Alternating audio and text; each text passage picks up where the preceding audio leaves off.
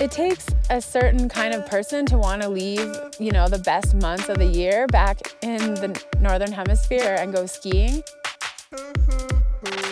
You know, those first couple turns, you're definitely, you feel like kind of discombobulated, and you're like, whoa, what's going on here? You know, your whole body and all your senses are out of whack because you just came from 90-degree heat at home, and now you're down here in the midst of winter in a full winter storm.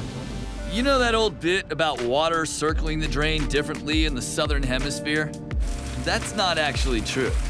But there are things about the country of Chile that are opposite for Northerners.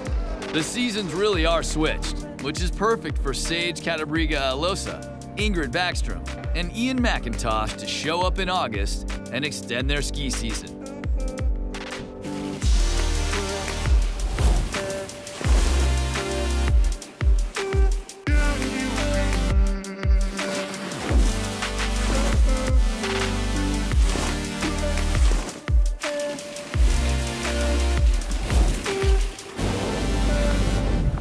Yeah, bud, skiing power in August. Hey, I know, huh?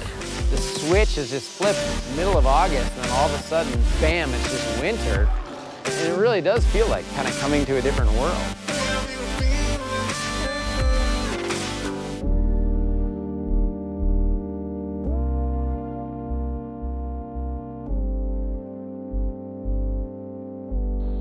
Who says the best powder days of the year can't be found in summer?